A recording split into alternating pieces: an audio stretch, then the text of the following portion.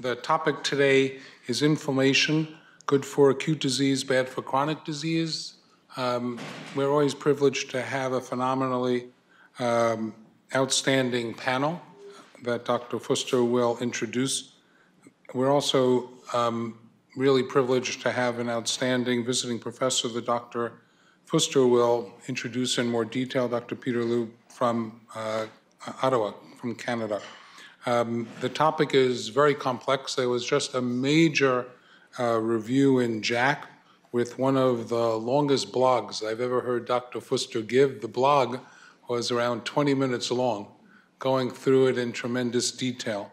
But to put it all in perspective and to condense it so that we can all understand the panel discussion, Mike Gavalas, he and Luke Murphy were just announced as our chief fellows for next year. Mike Gavalas has put together an excellent monograph on the subject. Dr. Gavalas.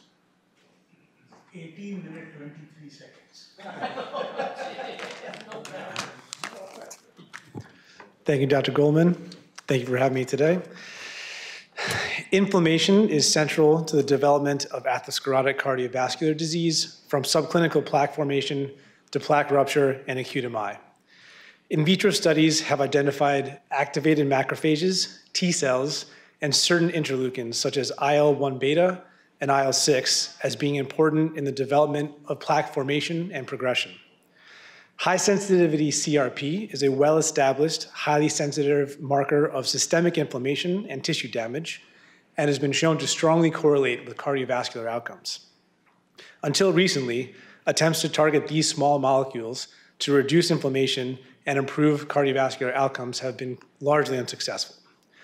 Non-invasive imaging with CT, MRI, and PET has rapidly progressed over the last decade. PET imaging is particularly attractive because it can be used to assess active arterial inflammation. A recent large-scale observational study using FDG PET MRI was able to detect arterial inflammation and plaques in asymptomatic individuals. This study found arterial inflammation in 48% of patients, and 90% of patients had plaques. Of interest, coincident inflammation was present in only 11% of plaques, and most inflammation was detected in plaque-free arterial segments. This finding is intriguing and suggests that arterial inflammation and plaques represent different pathophysiological or temporal phenomena in atherosclerosis. Regarding therapeutics, statins reduce LDL-C and are effective in indirectly reducing inflammation. The mechanism by which statins exert their anti-inflammatory properties are not fully understood. The most important trial to assess the benefits of statins and the inflammatory pathway was the 2008 Jupiter trial. This prospective primary prevention study targeted patients with normal LDL cholesterol, less than 130, and elevated low-grade inflammation with a CRP of more than 2. The trial was stopped early at 1.9 years due to efficacy of the primary endpoint, with a 44% relative risk reduction in the treatment group with rosuvastatin.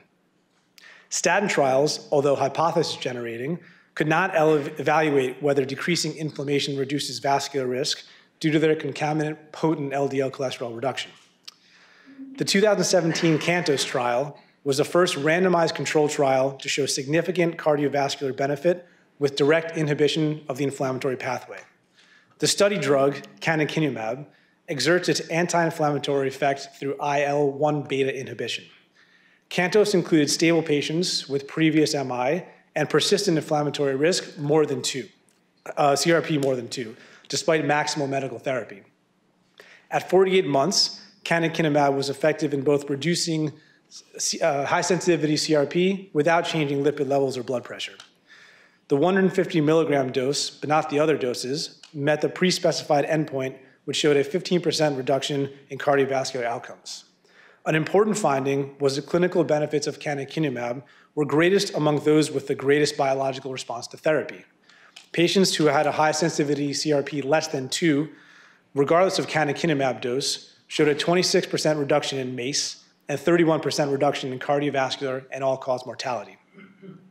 The CERT trial, published in February 2019, evaluated the effects of low-dose methotrexate on secondary prevention of cardiovascular events in patients with diabetes type 2 or the metabolic syndrome. However, unlike CANTOS, CERT found no cardiovascular benefit from low-dose methotrexate in secondary prevention. While the results of CERT fail to demonstrate cardiovascular benefit, these results are perhaps unsurprising. Despite treatment with low-dose methotrexate, levels of IL-1 beta, IL-6, and high-sensitivity CRP were not reduced with low-dose methotrexate. Moreover, patients in CERT had lower baseline CRP as compared with CANTOS, which enrolled patients specifically with residual inflammatory risk. The results of CERT do not weaken the inflammatory hypothesis. Rather, it highlights the need to identify the correct inflammatory pathway to attenuate cardiovascular risk. Numerous trials are currently underway to evaluate alternative medications. Of special mention is the potential impact of colchicine, which showed promising initial results in the LODOCO trial. The colchicine cardiovascular outcomes, or COLCOT trial, is a secondary prevention study that will complete in September 2019 with highly anticipated results to follow. Residual inflammatory risk remains a crucial aspect to atherosclerotic disease morbidity and mortality. After years of analysis, the inflammatory pathway and hypothesis has been validated in CANTOS. It also showed the greatest cardiovascular benefit was seen in patients who experienced the most significant reduction in inflammatory risk.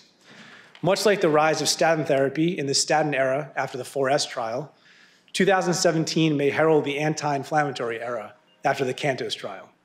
Ongoing research will hopefully identify additional pathways in therapeutics with clinical benefit in hopes of further reducing cardiovascular risk, morbidity, and mortality. Thank you.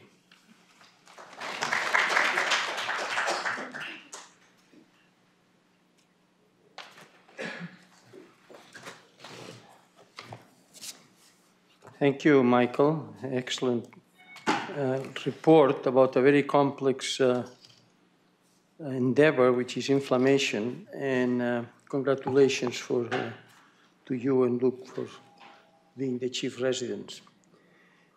Residents, I don't mean it, I don't want to demean you. I mean fellows. It's a pleasure today to introduce not only a great scientist, but a fantastic person, Peter Liu. I will give you the background. I know him for many years. And I will say that he obtained the MD degree at the University of Toronto. He had a clinical clerkship after the MD degree and also at the Brigham and Women's Hospital. And finally, he decided to move on and be the intern and resident in cardiology and fellow. And finally, he decided that he wanted to learn more. He took a while as a research fellow in cardiac imaging, and then he had a postgraduate Master of Science program in epidemiology at McMaster's University. So he really had a fantastic background. In 1987, he became the director of the cardiovascular NMR at the University of Toronto, director of cardiology research, professor of medicine at the University of Toronto, and then professor of the Department of Physiology. Eventually, he became, in 2012, the chief scientific officer of the University of Ottawa and Heart Institute, professor of medicine at Sachet University, and professor of cell and molecular medicine. Now, I will have to make the long story short. He has a very significant number of research awards, but most recently, the Hypertension Canada Award of Excellence, the Margolis Prize in Cardiovascular Sciences, Robert Roberts Research Excellence Award, and the Lifetime Achievement Award of the Canadian Heart Failure Society. He has numerous activities professionally and otherwise in terms of, for example, in the editorial board, Canadian Journal of Cardiology, Circulation, JACC, Circulation Research, etc., and 2 or 3 journals in heart failure. Now, in terms of his other academic activities at the international level, I can mention so many. Among them, he's an HLBI biomarker heart failure panel, advisory panel on human health to the director of NASA, etc., etc. And I cannot tell you how many commitments he has at the national level in Canada and certainly at the university level. it is quite striking that in terms of research grants, between 2014 and 2019, he obtained 6 measure grants, international grants, most of from the Canadian government. And since 1985, he has been the recipient of 18 grants. It's quite of an achievement. And he has played a major role in committees related to clinical trials in 25 studies, different studies. So this being said, when you go to his bibliography, it's about 400 papers. And it's interesting, his background. I consider Dr. Liu is a physiologist that slowly moved into basic investigation. And therefore, when you look at his CV, it's not surprising that he really has touched almost every field of cardiology at the physiological and at the basic science level. Just to finish, today is very pertinent to mention that a good researcher has good patents. And the number of patents that he has been in charge with successfully are 13. So I just want to say that we have with us today a real excellent, outstanding individual in the field of cardiovascular diseases, and it's a pleasure to having been here. I think it's for the first time, is this correct? Pleasure to see you and working with you for the next hour or so. Let me just give Peter this for you to remember.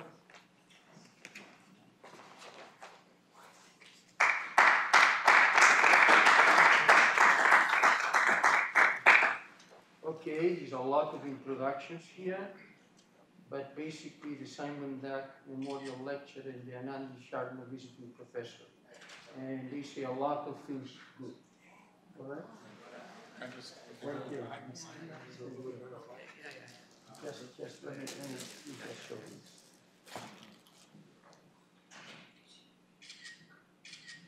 Good.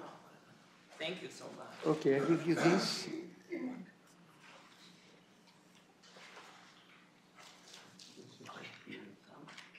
Okay, so let's call the panel. And okay, here we are. Dr. Kinney, Gina LaRocca, Jagat, Robert Rosenson, and obviously Michael. And you can sit here in the center. In the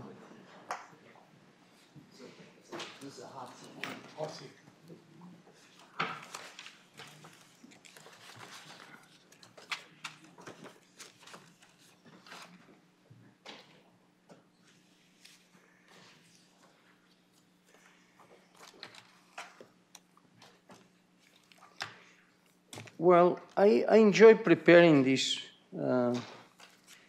I wouldn't call a debate, because the subject is so fascinating, and actually it has evolved so rapidly in the last 3 years, but not because Cantos. There's much more than the Cantos study that really evolved recently. So, in fact, I'm going to address, believe it or not, these 6 subjects with 25 issues that I think are pertinent actually for discussion. And I would like to, the reason for presenting slides has nothing to do to talk about in a theoretical basis, but when we talk about inflammation, unless you see what we are talking about, it would become completely abstract. And this is the only reason why I would say, as an exception, there are some slides being presented. Well, here is the first issue. Peter, do you think that inflammation is a defense mechanism? And the reason why I'm saying this is in the cardiovascular field, at least it seems to me, you have a myocardial infarction and the size of the infarct will depend on the inflammatory response at the very end. You have a patient with obesity in the peritoneum, you have all these macrophages releasing all the substances for the, for the obesity syndrome, the metabolic syndrome. This is cholesterol is the same thing, enters into the vessel wall, inflammation comes in, a hemorrhage in the brain. So when we focus, as it is the focus today, as Michael presented, in the atherosclerotic process. And this is my first question to you. Do you think that always inflammation is a response to some degree of foreign body? Yeah, you can go on. Yeah. So so I think the inflammation is actually intrinsic to our ability to actually survive in the environment. It's very interesting that you actually see the evolution of human, sort of in the evolution tree. And so, it's true, the number of genes, for example, that we have compared to chimpanzee is not that different, in terms of numbers. But in terms of complexity, a group of the genes that really has changed dramatically is actually inflammation. And they really allowed us to survive because of the fact that we have an inflammatory response to external antigens that we can actually carefully respond to and survive. So why people want to use vaccines to something that is of benefit? Well, actually, I was going to actually mention that one of the things that we can actually do, for cardiovascular disease, actually considering things like vaccines. And, there's a whole mechanism. We'll talk later. Yeah. But but the aspect that is different now is that previously we're dealing with external, challenges, external bugs, but now we're dealing with internal stress. The cholesterol plaque is not actually going away. The myocardial infarction is staying there, and therefore is activating that system and no longer actually has the ability for you to actually, sort of correct it and make it, sort of back to normals. And so this is sustained ability, to challenge the immune system is where we actually get to. All right, we'll see what happens by challenging. Okay, here's an issue, and here you have a panel of people, and Dr. Kinney and Dr. Narula. They're very interested in invasive technology to address inflammation, but when you are invasive, you are very focal. And my question is, we are dealing with a systemic disease. So I'd like to ask Dr. Narula, look, your name is here. This all started in the 1970s by trying to image the atherosclerotic plaques for different methods, and I'm not going into the details. Then came the great issue, 1990 to 2005. We came into the vulnerable plaque, the high-risk plaque, a very focal phenomenon. But some of us, not all, move from here to here thinking that this would be a good research enterprise, but would never help the patient in trying to identify a single plaque. And I can go into this non-invasive imaging. In fact, we publish, maybe it's not the first time, the issue of inflammation. We have 2 articles in the New England Journal, which we went from the plaque with erosion, from plaque rupture, and this, all with inflammation. And we were very excited, and we call that high-risk plaque. You remember, Jagat? Rather than vulnerable plaque. And then the imaging came, and now we are able to see a lot, not only the arteries in a number of places, but also the reaction of the body, like the spleen and so forth. So Jagat, what do you feel? My concept to you is that we need to do research at the focal level to understand mechanisms and maybe drugs, whether they can change a plaque or not. But on the other hand, I don't think you go much further than that. Is this correct? So, Dr. Fuster, I fully agree. The way you have shown the evolution, that we started looking at the plaques and then we went for the focality by the non-invasive imaging, and that we can do both by the CT images or CT angiographic images, followed by the PET scans that we can do. And finally, the burden of the disease that you are so eloquently showing now by doing the MR imaging as well as the PET imaging of the whole body and focusing on the burden of the disease, which eventually would be the one which would be determining any event occurring at any level of the vascular territory. So what I would respectfully submit here is that there is some role left for the focality also, which also last time when I was giving a grand round, you were able to extract it so well at that time, that if a patient is on the table or if the patient has come with the stable angina and we have to take care of the plaques which are likely to result in an event, we have to look at a few things. Number one, how significant is the lesion? That is what we have done anatomically. What is its FFR? So basically, once we go from the old studies like the CAS or European CAS and all others, then we go to the FFR study, the FAME group of studies. We were able to get rid of at least 33% of cases which were still stenotic, but they did not have the physiologically important lesion.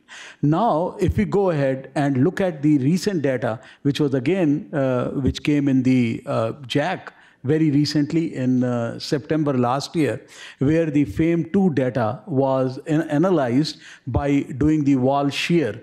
And they demonstrated that they were able to take another 33% away, which are not likely to result in an event. And they actually found by looking at the FAME2 study that if you follow for 5 years, 50% of the people do not require any kind of, would not have required any kind of an intervention. In those cases, if you look at only the medically treated arm. I agree with you. I think the only question, and I may ask you or Dr. Keeney, is the following.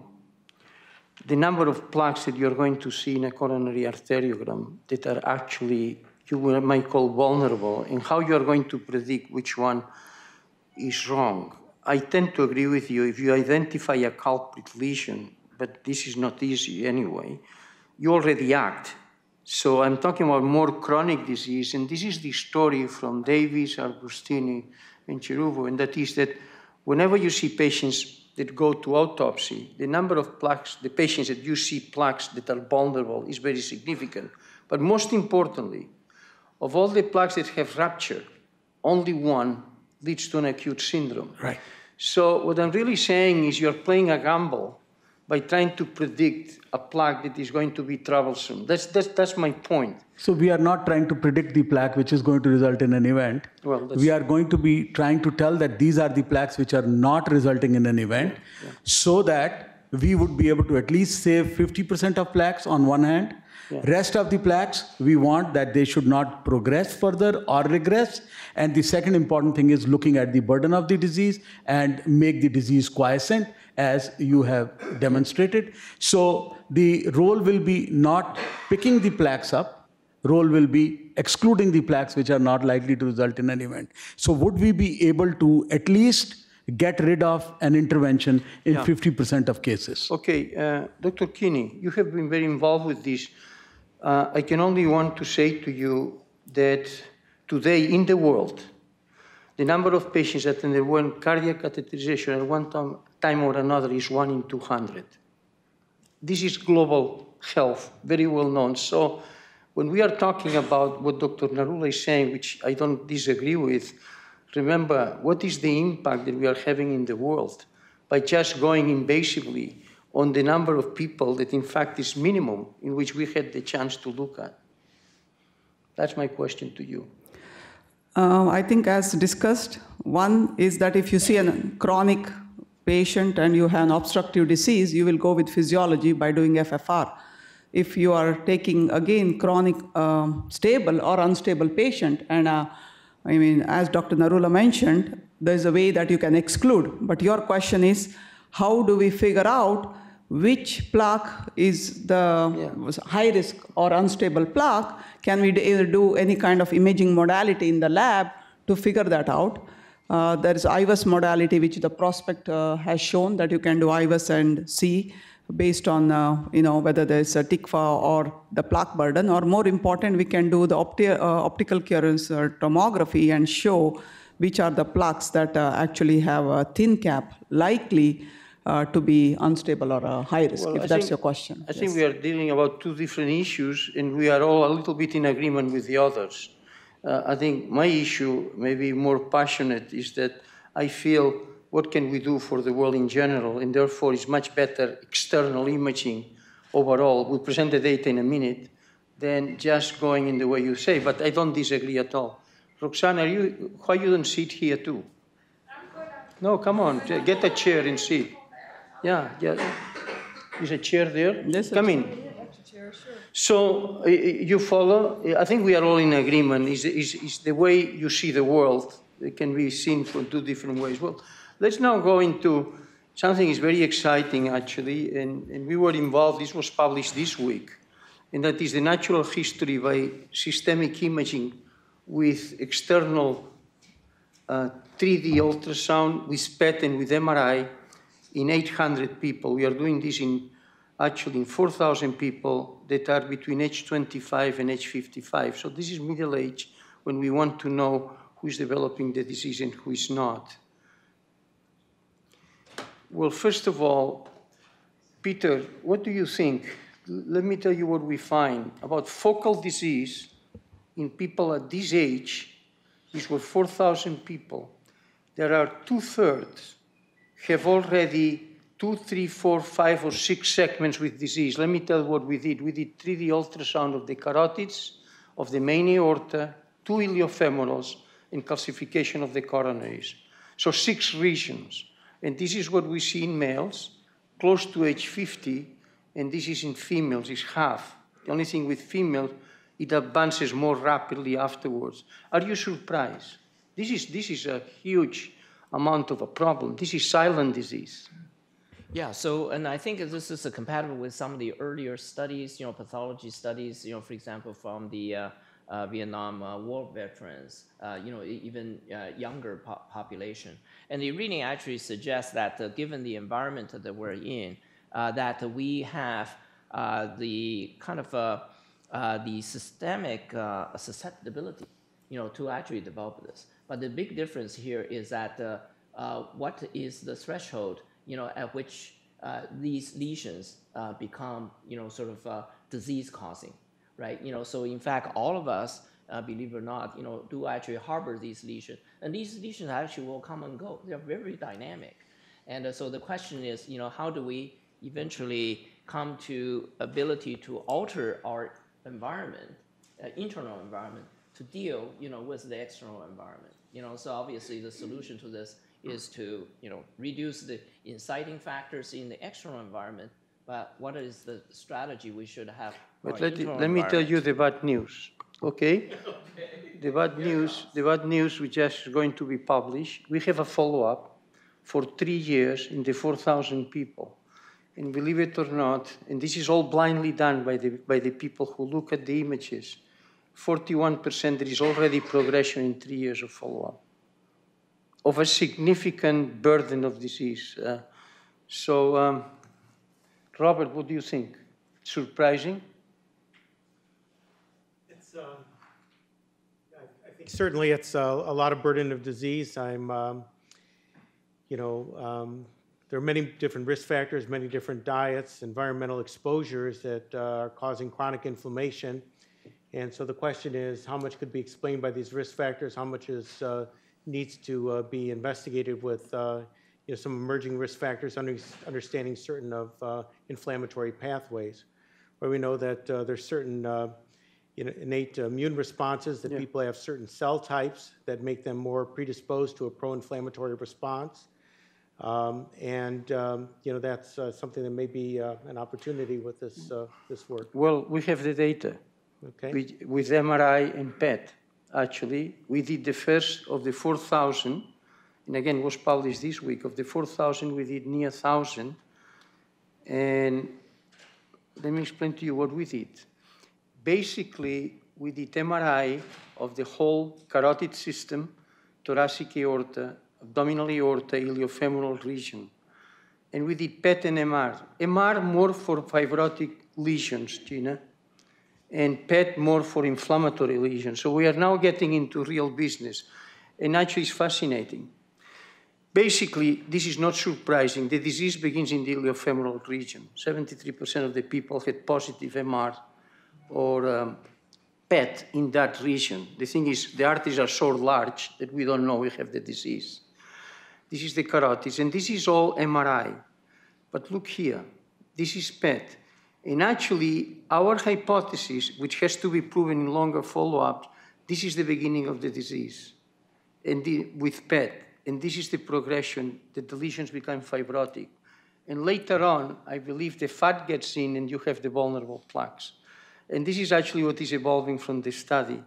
And going back to you, Robert, we now have the data on what you said, the risk factors and everything. Look, if you have, for example, first the age of the people.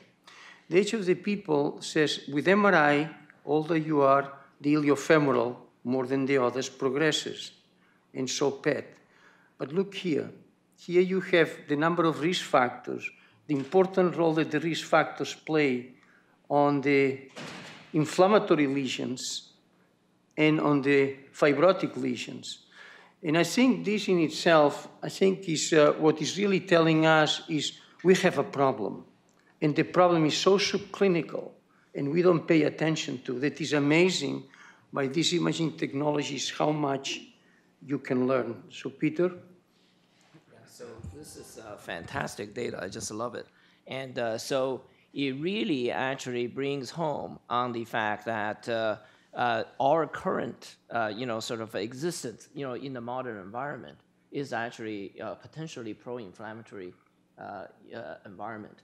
But I would actually say that this is actually great data to have because and of course we'll talk about, I hope we can talk about vaccine because there are actually really interesting strategies to modify this. It really now comes down to the ability for us to say this is happening, and in order to change the natural history, the thing is that we're not locked into this. So the ability to recognize this is super important because the thing is that we know that even with exercise, you actually change your potential, macrophage phenotypes. And keeping in mind that the macrophage is all dynamic.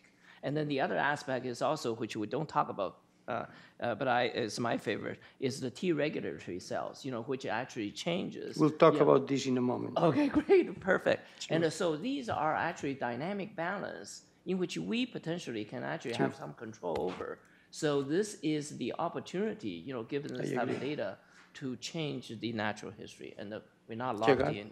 Dr. Fuster, is a very elegant way of showing the data, that the way the progression has occurred over the 3 years.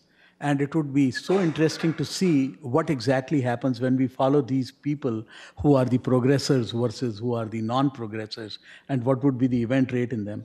Because what we did was, in the CT, and again that was the JACC paper, 2015, 3,000 people followed for 10 years' time, of which 500 people were those where the CT angiograms were done at an interval of 1 year in 500 patients, and we looked at the plaques in which the high-risk plaques progressed over the next 1 year.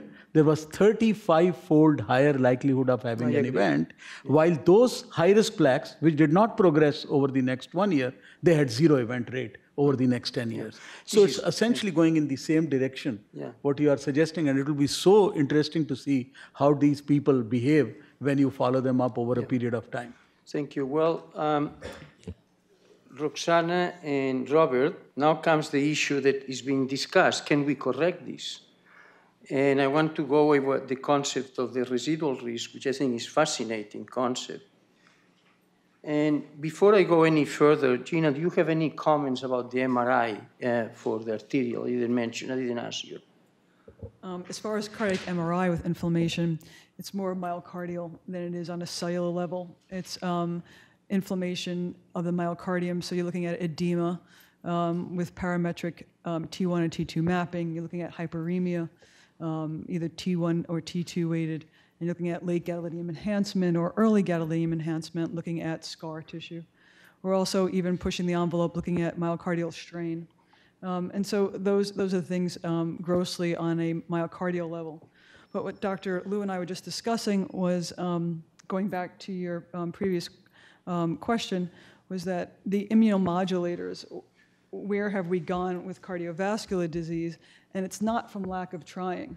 The paper from April 9th really gives a really exhaustive review. It's a beautiful review of inflammation and cardiovascular disease. And this one particular area that we were discussing earlier for cardiovascular disease and the vulnerable plaque is the immunomodulator targeted at PLA2. And they actually showed 1,200 patients that were on this immunomodulator that changed from a vulnerable plaque to a fibrotic plaque, a stable plaque. Yeah. And so It's I fascinating. think it's more CT based than it is MRI based. I think We it's the have more bottom to line. say in a moment about the parametric approach. And you have been working on myocarditis, and the jump of MRI in the last 3 years by using the parametric approach is amazing.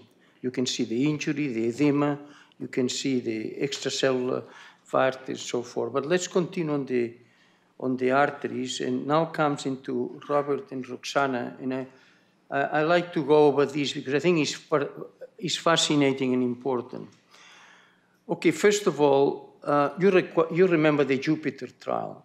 In the Jupiter trial, these were patients with a high CRP. And actually, I think the LDL was about 130, was a little bit high.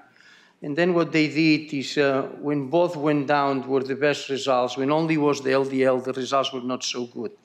But this is not what I want to talk about. What I want to talk about is the 3 studies in which the best therapy was given: the Prove It, the Improve It, and the Aspire 1, Aspire 2. Here, what we have is high-intensity statins to the point that the LDL reached 70 or less.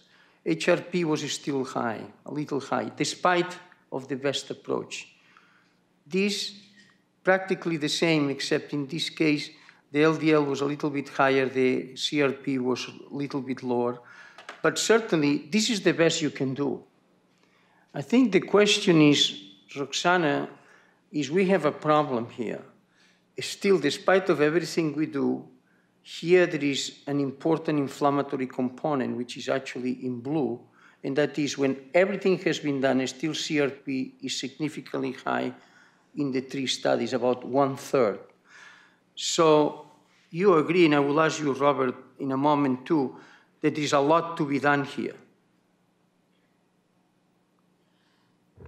Yeah, I mean, I think this study, and we've also, myself, Dr. Kinney, and Dr. Sharma have also explored this further in our PCI patient population, where we found very similar approach. In fact, we found that our patients who had a PCI and as you know, we measure C-reactive protein in all of our patients who come to the cath lab. So we have over 10,000 patients with data exactly like this, that despite best therapies, if you can't get the LDL, even if you achieve the LDL under 70, with the C-reactive protein elevated beyond 2, and staying elevated, continues to stay elevated, this is a huge marker of mortality after PCI, despite everything that you can possibly do. So inflammation and that residual risk, despite the best possible therapies, do have an important implication even in our patients with PCI. So we have very similar data, Dr. Fuster. Well, Michael, before I ask Robert, I think this is fascinating. This to me is the most important, in my view, one of the most important findings recently, and that is when we talk about residual inflammation, we just talk about it. You just mentioned this, Roxana. But look what happened. We have residual cholesterol risk, despite of the best therapy, residual thrombotic risk, residual triglyceride risk, and residual LP-little-A risk. That's the reality. My question is, there's so much to be done, and this is why we have still so many events, because we treat one thing, but we don't treat the 5 things.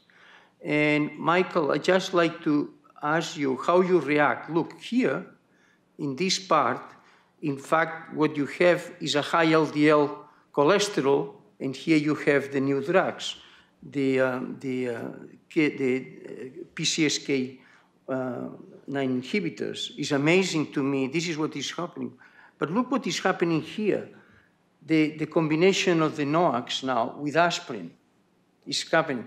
Triglycerides, we still have a data is evolving, but it's not the triglycerides by themselves. And LP-little-A probably antisense therapy. Is that right, Robert? Yes. In the next 2 years or so, maybe.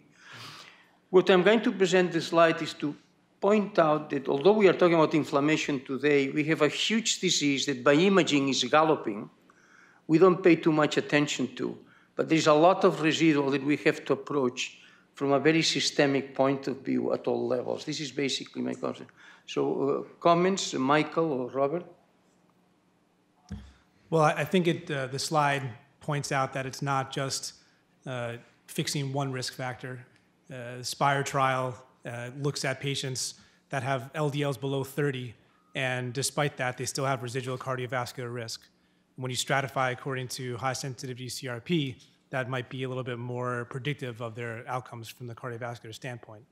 So to think that controlling one risk factor to an extreme sense might prevent, you have to take it all into consideration and reduce all risk factors, and then identify them as substrates to the bigger problem, which is inflammation, which is kind of the catalyst that's driving all of this.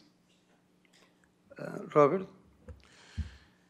Yeah, I think it's an issue with identifying, a major risk factor and looking at some of the downstream processes that may overlap some of these other areas. For example, we know that much of the risk with lipoprotein A is due to the oxidative modification of the Kringle 410 repeat.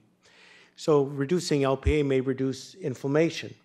It also, we know that the ApoA has homology with plasminogen, may influence thrombosis, and taking a more integrative approach, I think, is the way that we need to proceed to, optimize, resources and help, with, patients. I think that this silo approach is, it's simplistic, but not necessarily, so accurate, because there is overlap in some of these, pathways. We will address in a moment all the different modifiers. Peter, how do you react to all of these and to the residual risk problem? Yeah, so I think this comes back to some of the concept we also talk about the noontime, right? We're dealing with multifactorial diseases, and it's now we're coming to the stage where we can unpack a number of the journey pathways that actually leads to the final common, sort of a complication of a rupture plaque. And so we now need to turn the clock back in a way in which we really begin to say, what pathways are active and how do we address, each of the pathways, and so that only a single factor ultimately still, leaves you exposed. And so it's really figuring out, for a given individual patient, how many, risks are truly biological risk. So it's not just the clinical risk now, a biological risk, and how do we actually most effectively address it? Is this through a common single answer, or is actually the most, parsimonious combination that will actually bring down all those contributing biological pathways? Dr. Fuster, can I make a comment? Sure, go ahead. So the question here is that what is the residual risk? Where do we set the bar? Is it inflammation? It is superadded inflammation? It is out of proportion inflammation? Where exactly are we setting the bar? So Jupiter was 130, and we know that 130 is not normal. It is way above normal. We talk about the next trial where we come to Cantos, and we are talking of 70. Should my bar be 70 or should my bar be 30, coming quite like Odyssey and Fourier and other things? If at 25 of LDL, which is what we are born with, if at that there is still an inflammatory component, I will call it a residual risk, or I will call it something which is out of proportion, inflammation. So I think all these studies which have done, they have set the bar too high for us to even believe that we require anything else. Then when we go to the DAPT studies or the COMPASS study and all, I think the entire benefit is coming either from the carotid, the stroke reduction, or coming from the peripheral artery disease reduction. Yeah. And with you, that I had the opportunity to recently do that editorial on it, that can we now really talk about a different phenomenon of atherothrombotic versus atheroembolic disease, that the plaques which are eventually leading to the peripheral disease or to strokes, they require way more reduction in their LDL component as compared to coronaries, because COMPASS did not touch the coronaries. Yeah, well, I think what is fascinating is that we are now learning that the field is very complex and we are just scratching the surface. And this leads to the next slide, and that is, you all know the effect of cholesterol lowering, and more reduction in LDL cholesterol, lower is the relative risk reduction. What I think is fascinating is now we are going to enter into the complexity of this, and that is with a completely normal LDL of less than 75, here comes this Cantos study in which they are just touching to an aspect of inflammation, and by itself, there is a different now. You have a residual risk that has nothing to do with cholesterol. Anu, do you have any comments about it? I know you have been trying to modify a lot your findings with the yellow plaque and so forth, but there are so many possibilities, it seems to me. I'd like you to comment about it. I think we have to move, we cannot leave cholesterol LDL, but we have to move further, and this is actually what is going to be the next section that we are going to address. Very interesting here is the same, which I think Roxana just mentioned, was a residual, inflammatory risk which remains in patient. The question comes is that this group of patients, are we able to identify who these patients are?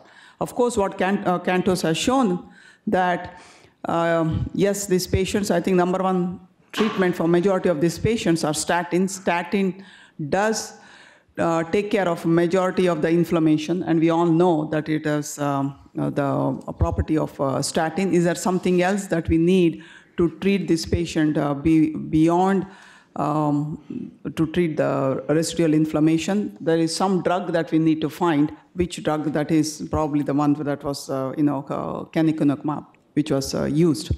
What we found, both in yellow trial as well as, we found a few genes that were very important in these patients.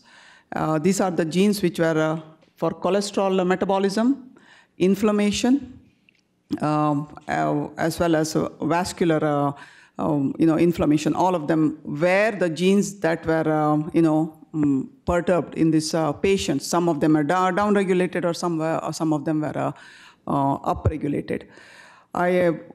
On the sub-study of this patient that we just mentioned, the residual risk who had, why is it that these guys, despite treatment with statin, what is it different in this group of patients is they have a special plaque, which is that they have more lipid as well as thin cap in this group of patients. Okay, so let's now go into the situation of the inflammation, because it's complex.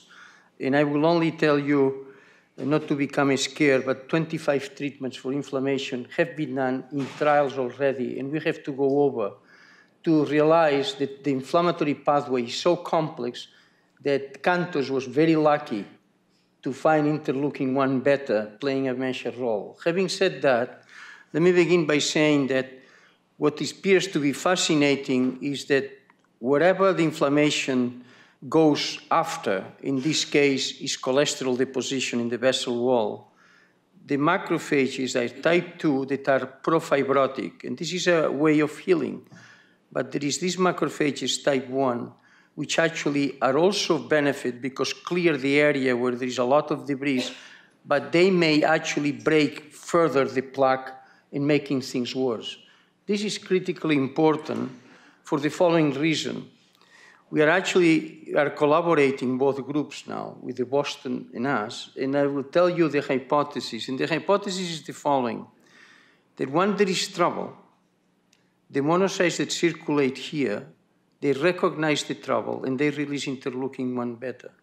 And the interleukin-1 beta goes to the bone marrow and actually goes to the spleen, and actually the predominant monocytes that come out are the macrophages type 1, which are the cleaners, and they make things worse. So what basically one does with canakinumab is just blocks this. So it's a way of inflammation which is very, very focused on a particular macrophage.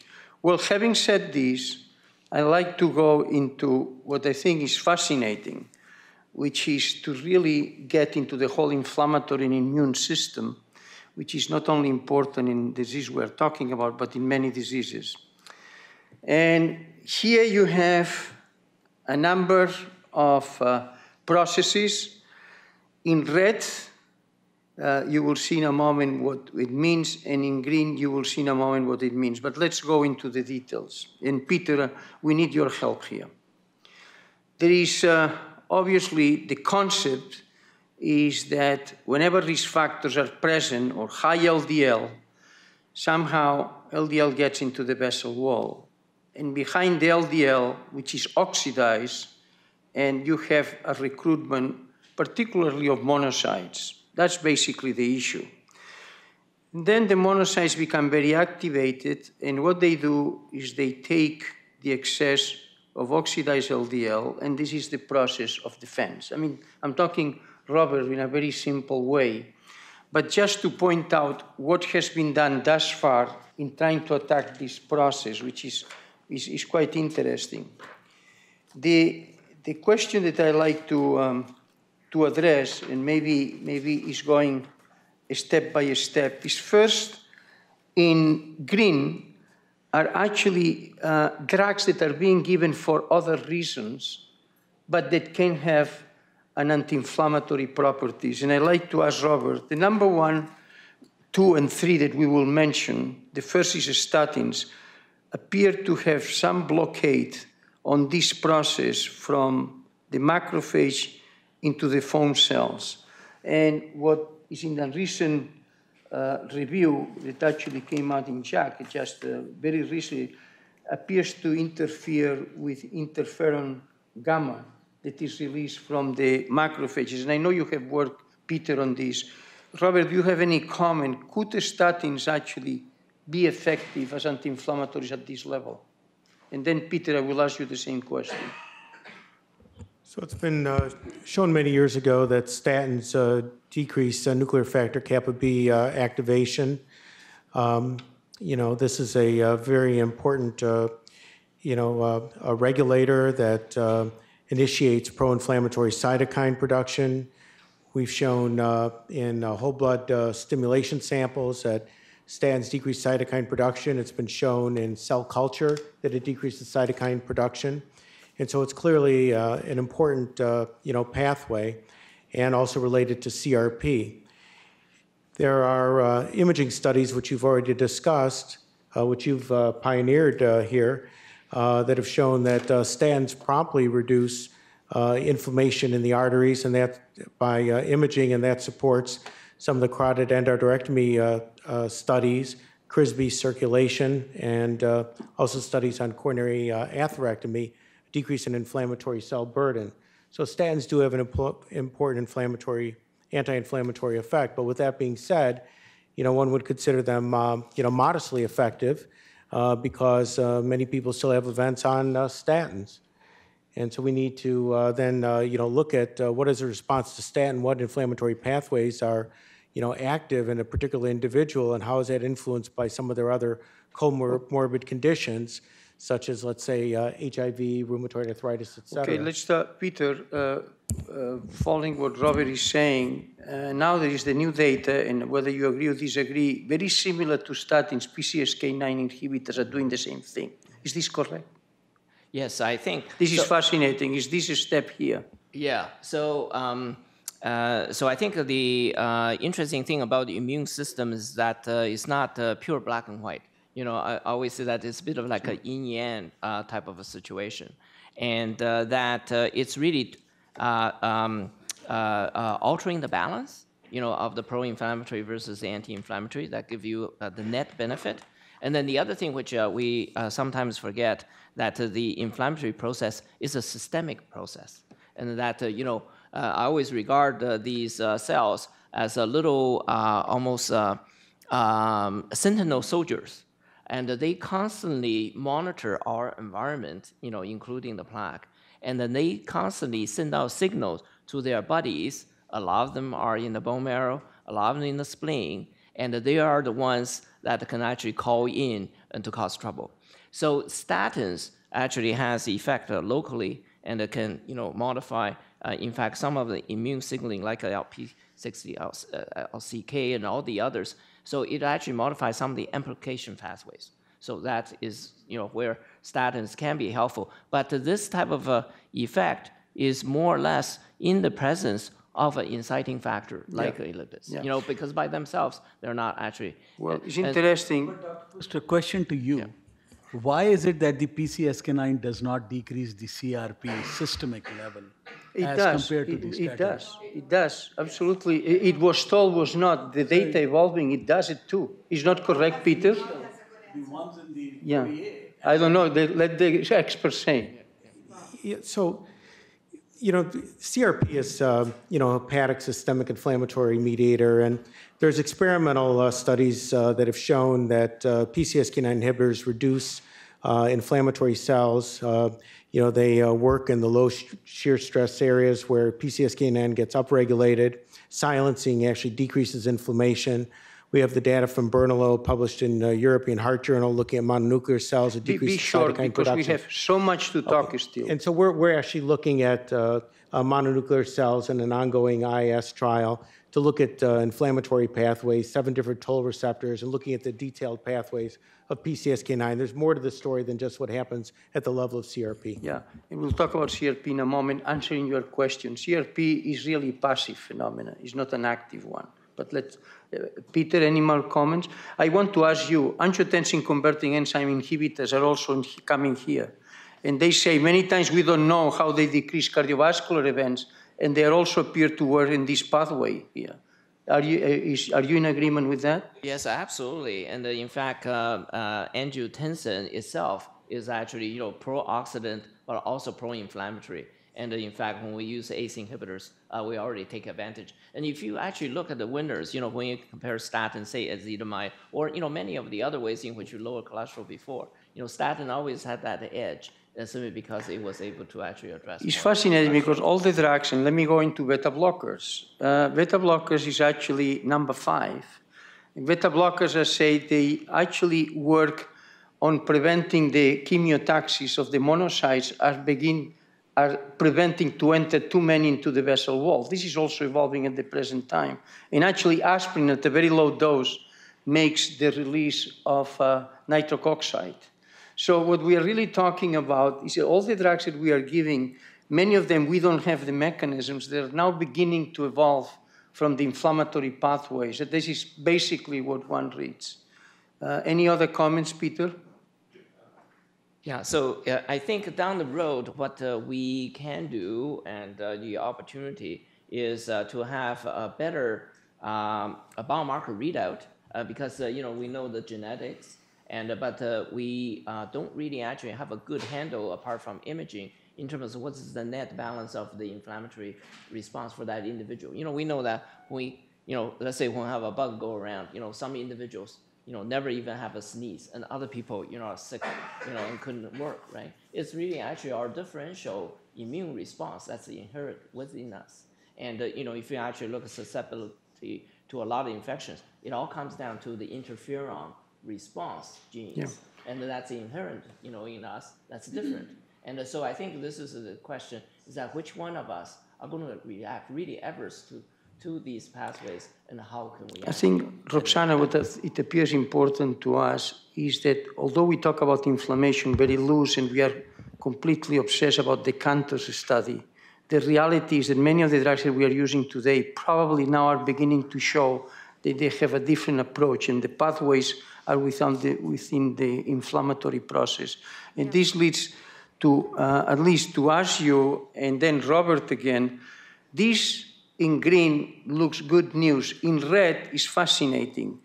What the industry has done in the last 7 or 8 years is trying to block specific molecules that actually activate this process. And I just want to comment in general, Robert, I'm sure you have a lot of knowledge. There is an antibody which actually blocks this particular receptor here. This is another that blocks the surface of the macrophage before it's activated. These are the names. Do you know this? Darapadi was a big, big issue years ago. And basically what it does is really also the movement of this process into this process at a different level. It was a complete failure. These are 2 particular molecules that appear to be very important in the process of progression of the inflammation, complete failure, and so forth. So what I'm really asking you, Robert, is it seems to me that there are a number of drugs that are not anti-inflammatory drugs that appear to begin to show that they have an important role in inflammation, and what has come from industry, just blocking specific molecules are beginning to be a failure, or really a failure. Yes, I think what you're highlighting is the complexity of the inflammatory response and then the interaction between inflammation and other processes. So I led the Verisplatib international trials, the secretory PLA2 phospholipase A2 inhibitor, and we had good biomarker data we published in The Lancet, but in favorable effects on CRP, the Francis ACS trial, but when the VISTA 16 trial was done, the outcome study, there were actually more myocardial infarctions, and it appeared that that drug increased thrombus formation in people that had a prior MI. So that's where things become very complicated. Many of these biomarkers have been developed from prospective observational studies. At the time that they were developed, we didn't have the type of sophisticated GWAS Mendelian randomization studies to support, their involvement as in the causal pathway. And I think that we, went down the wrong, pathway, and they failed. But this is a very complicated process. You talked about the, vaccine to oxidized LDL or target for oxidized L. It's one of many stimuli that activates nuclear factor kappa B, but it's not the only one. And so it's really trying to identify the individuals where that pathway is most operative and then studying those individuals. And that's probably why CANTOS works so well, is because, Paul Ritker selected people with high CRP where interleukin-1 beta is in the, the pathway for CRP. When you, include an anti-inflammatory drug like methotrexate, without the data that shows that it has anti-inflammatory effects in the vascular cells, you may end up with failure like they did in CERT. Peter, these are all the new trials going on. Absolutely. Are actually 7. And I just want to say that this is why the lucky that we have canakinumab, because basically is the interleukin that is released when there is trouble, as I mentioned before, and just independently of everything. And then these interleukins have a number of pathways, and now are being approached by all these methods. I just want to say that the other part of the story is that this vessel wall to react needs lymphocytes, and there are also pathways that are being addressed by these different drugs. I don't want to go into the detail, but just to point out that this is a very lucky, very, very lucky finding, the CANTOS study.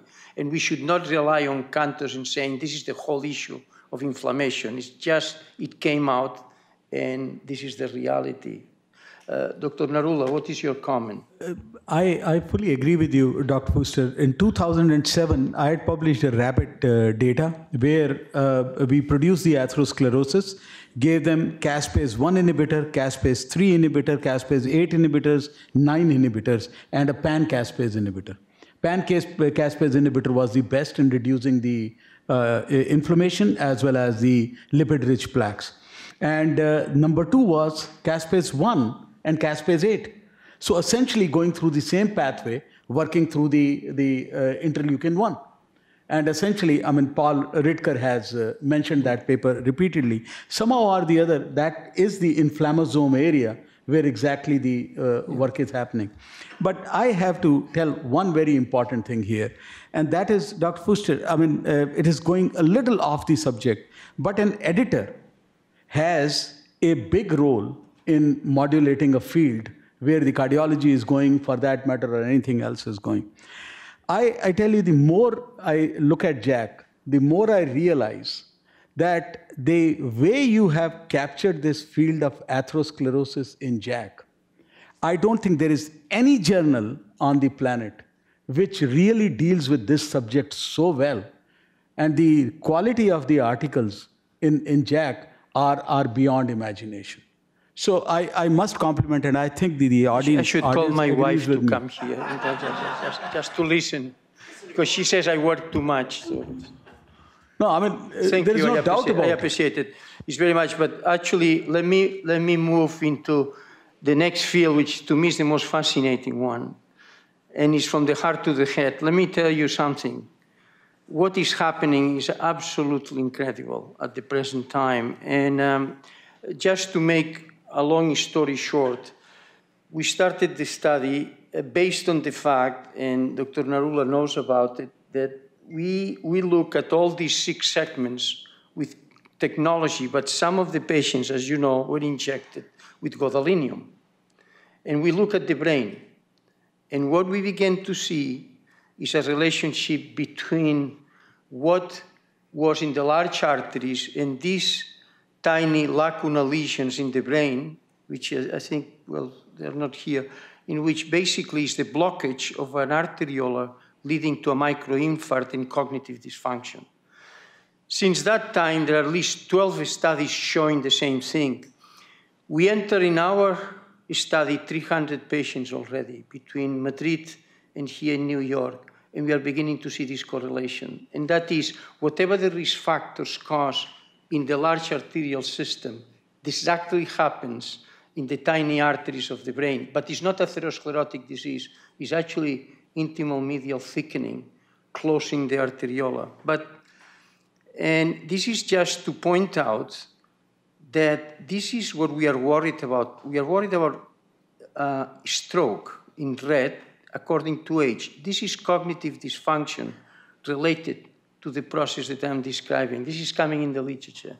But the most fascinating data, actually, I don't want to go into more detail. The most fascinating data is the one I'm going to present to you because I think it's interesting. It's the first time I present this, and we obtained the data 2 weeks ago. And that is what happened with PET in the brain, in the cells of the brain, and with other technologies, with the risk factors. And what we use, you know, this parametric mapping analysis, Gina. And it's very fascinating. Here you have individuals with significant risk factors. And here, by the parametric approach, these are areas that are hypometabolically active, in other words, decrease. And we have the areas identified, and this is actually with the several risk factors. This is actually done with patients with diabetes. This is done with the smokers. This is hypometabolism, which we can, by the computer, make it yellow. And this is actually C-reactive protein when it is elevated. And now here's the hypothesis. We believe that the vasculature that is affected by the risk factors is affecting the metabolism of the neurons. And this is what leads to cognitive dysfunction and to other issues. This is completely new. And this was done already in 250 out of the 800 patients that I presented before in the previous study of progression of the disease. What I'm really saying is, and I took advantage to present this to you because we are so excited, and that is there's a huge interaction between the risk factors that we play and we discussed today and the brain. And whether it's inflammation or something else, I think we are really better as cardiologists to start focusing our attention into the brain because the same thing is happening, but there's a problem. The quality of life is being affected by cognitive dysfunction. Peter? This is amazing data. And this fits with some of certainly the epidemiology data to actually show that, cognitive impairment is, mostly driven by cardiovascular risk factors and things like exercise and, sort of addressing those factors are still one of the best ways, despite people looking for tau, protein and, the amyloid plaque, which are all failed. And then the other aspect is that we also, follow, a lot of the discussion that you actually have initiated. You're looking at the PET, flow reserve, which is measuring the microvasculature, and they are actually the biggest drivers for, cognitive impairment. And so there is a tremendous crosstalk between the cardiovascular system and the brain, which we actually don't necessarily always think about because of the way we segment our care. But I would think that this really shows the public health impact, of putting this type of a mechanism in place to actually understand this. And we sometimes forget that the microvasculature, which is way more sensitive to actually inflammatory changes because it's much smaller, and that the vascular function is a lot of times driven by actually how much inflammatory potential. We saw also the vascular, inflammation activities is in the vessels. And that actually has way more impact. And I would venture that even some of the HFpEF we see, in patients with, diabetes and those conditions also carry some of these mechanisms, in which the microvasculature is actually leading to some of the metabolic Gina, what do you think? Thank you. Yeah. Gina, what do you think about all these technologies now? Because they're amazing what you can learn. In this case, it's PET, what we did. I'm always fascinated by PET MR, particularly not so much PET CT, but PET MR. And I was wondering, my question to you is, do you have cardiac PET MR on these patients? Because it'd be interesting to see on a myocardial level what the metabolic activity is of these patients as well, in addition to brain PET MR. What happened is we have done this independently. We have, we have not done the PET MR at the same time in this group of patients. We started with PEN because there is a concept in the recent literature that the vascular problem may lead to metabolic problem, and that's where the cognitive dysfunction comes from.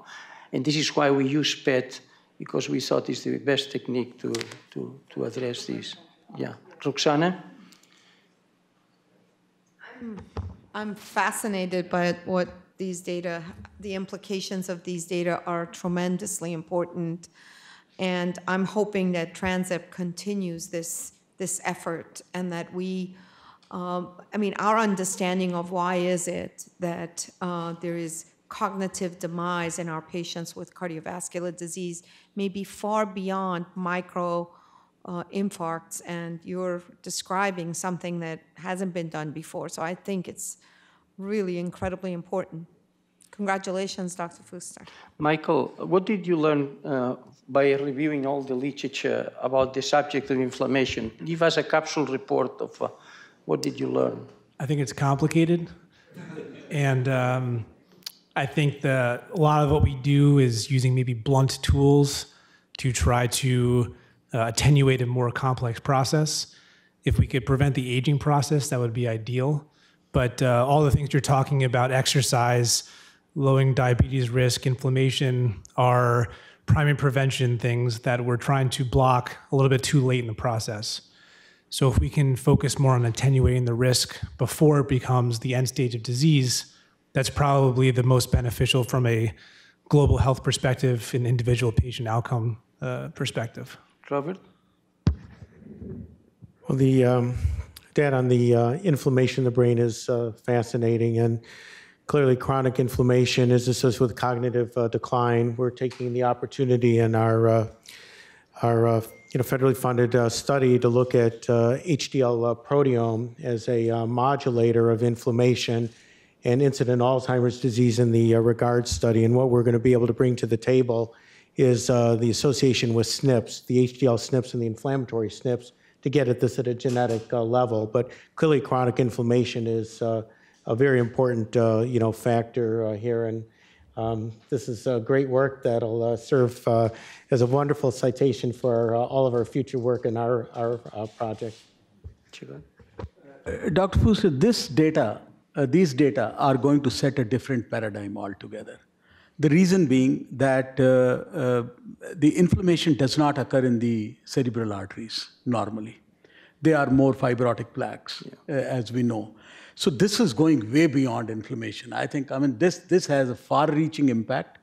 I don't know whether it is the fluidity of the artery that you always talk of, or the motility of the arteries that you have been discussing about, and the way the proteins are lost but are not taken up in the deposition and all. Whether they are involved in it or what else is happening, I do not know. But this, I think, goes even beyond inflammation. Yeah, well, I think the new technology of imaging is amazing, Gina. What we can do that, a few years ago was impossible. Now you can have an idea and you know what the new technology to be used and so forth. Yeah, Peter. I think this is a great opportunity because now you have a tool to begin to evaluate intervention strategies, which has been so challenging in this population. Yeah, this is a game changer. Yeah. I think if you have, getting back to cardiac, and not so much vascular, but if you have a cardiac MRI, from your publication in 2008, and you're able to do all this parametric mapping and actually have measurements, T1, T2 measurements, and then co-localization with an MR, PET MR. I think on a cellular level, if we could get that specific with cardiac PET MR, I think you'll see a lot of correlation with MR of the head. I think so. Yeah. Questions? We have 5 minutes. Yes. Could you comment on the Reduce It trial? Because it was very good, and yet, why did it work? It had very little effect on triglycerides. Well, Robert, okay, maybe or I can Peter? start. Yeah, Peter and Robert. Yeah, so I don't pretend to know all the answers, but it also is and I think it was in the list there, it's a population that had a residual risk. And, so this was definitely elevation of triglyceride was actually a component of that. And the other aspect is that, when you use the agent, it does actually have anti-inflammatory, so it had antiplatelet, it's really actually a very interesting, it's a drug, really, we think of it as kind of a component fish oil, but it's really actually a purified agent, like icosapentaethyl that had actually almost a pharmacological effect. It did actually lower the triglyceride, yeah, but it did not, so just the fact that you got exposure to it, you got a benefit, and you also see that, it diverges, sort of after exposure quite consistently, suggesting it's fundamentally addressing many of these mechanisms. So it's probably not just a pure triglyceride agent, but in fact, it impacted many of these components favorably. I have a last slide actually for Roxana and you, Robert, which is fascinating. This is what has happened with mortality following myocardial infarction and as the drugs have evolved. I think I'm just trying to, this is STEMI, this is non-STEMI, and this is, 1996, 2004. And what is really fascinating to me is how much we continue to learn. On issues that appear, we already learn everything. And inflammation today is a new one that we cannot hear. In the residual situation that we talk about today, it should be added here. It might be possible that this will go down. I'm talking about chronic disease or myocardial infarction, but I think it's fascinating. I still remember when we did the trial on cabbage and aspirin, we were so excited because there was nothing else. And you could drop the graft occlusion from 17% to 4%. Today, perhaps we don't achieve that because all these drugs are already doing their work, and perhaps the work is more frustrating, like the trial that you mentioned that didn't work. You have so many mechanisms that are now being approached that to have a drug that really makes a difference is much more difficult. Anyway, but I just wanted to see what your comments are, Roxana, and you, Michael. You are the new generation of physicians, and what you're seeing is a lot has been done already. And but Roxana is a little bit... I think what we're seeing is a very, very daunting, flat mortality curve for STEMI patients in the last decade, where we've made a lot of, in blue is STEMI, and this was published also in the New England Journal, where we've made a lot of progress in going fast to the cath lab, doing everything we possibly can, but you see the mortality curves are actually flat. Yeah. So there's no real further reduction. So we better start, instead of stacking therapies and looking at this thrombotic pathway, to look at these alternative pathways, which is, I think, what you're trying to tell us.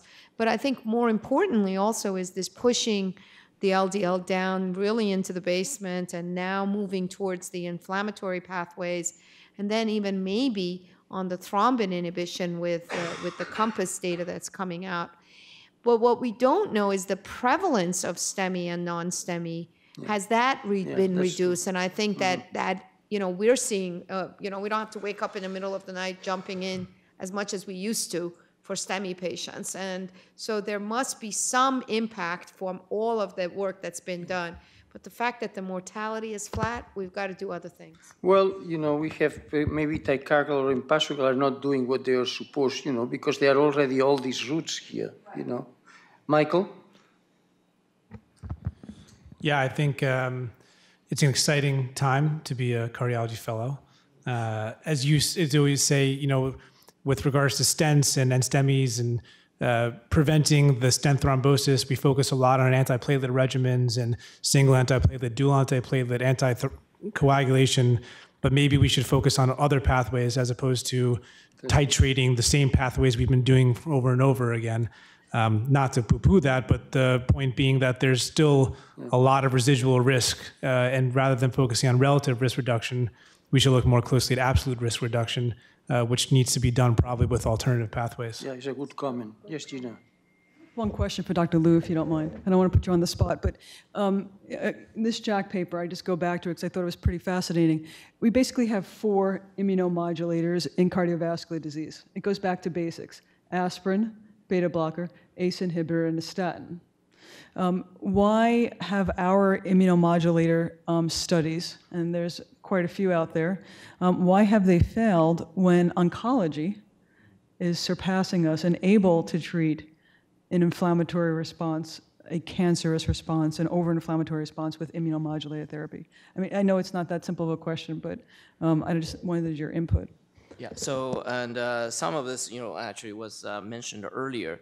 You know, so I would say that cancer always had the advantage because they got the tissue, they can actually directly look at it. You know, we don't have that luxury in cardiovascular. But I do think that, you know, some of this is that when we use single agents in a complex system that actually delicate balance, sometimes there are unintended consequences that come back up. You know, sort of bite us. And this is where, you know, for example, you have data on consistency, like, you know, data from a Mendelian randomization to show that this is actually appropriate target. And that when you actually have this type of approach, that it doesn't, you know, it actually changes all the major pathways in the right direction rather than actually having, you know, sort of a counter-regulated system that's coming back up. But I want to actually mention, as a sidebar, you know, a little bit of my favorite areas, that's a potential, that's vaccine. And so, you know, so there is actually data, you know, to suggest certainly just accidentally when you actually have a flu, you tend to actually, you know, have more complications in terms of myocardial infarction. And there's a big trial right now going on to see, you know, if you actually give flu vaccine, which really just changes kind of the inflammatory potential. So we actually been working, you know, just playing around with developing different type of atherosclerotic vaccines, sometimes, you know, based on the atherosclerotic plaque itself or in terms of vascular smooth muscle. And it's very interesting that just the vaccine process itself actually changes, you know, the fact that there is a vaccine there changes the M1, M2 balance and also upregulated T regulatory cells, and also promote, you know, L2, which is kind of a protective, you know, component. So there is a possibility, you know, of course, this is still a long journey, you know, about the public health issue, which you raised right at the beginning, that one could begin to think of down the road in which to address on the public health side that, you know, if we actually develop an atherosclerotic vaccine, which is really designed not necessarily to target that hot plaque, but actually to lower the appropriate inflammatory potential in the at-risk individual, you know, could it be, you know, a much more accessible public health approach? And then, you know, together with PCSK9 siRNA, you know, in which is one shot, you know, for many years, you know, so you just get, you know, sort of one shot. It's like, you know, a pediatric, you know, injection to prevent infectious disease. Well, I think you're. I hope your wishful hope is more than a wishful thinking here. You know, I can be wrong so many times, but you know, these systems are so complex that to find a vaccine that is going to knock out a heterogeneous disease like this is just difficult intuitively to get. Anyway, but this is a point of view. Well, anyway, thank you very much to everybody. Thank you. Last 20 seconds of your podcast, I think that is what Peter should be listening to, that I'm not closing the doors on the vaccine, but I doubt that it is going to work. Thank you.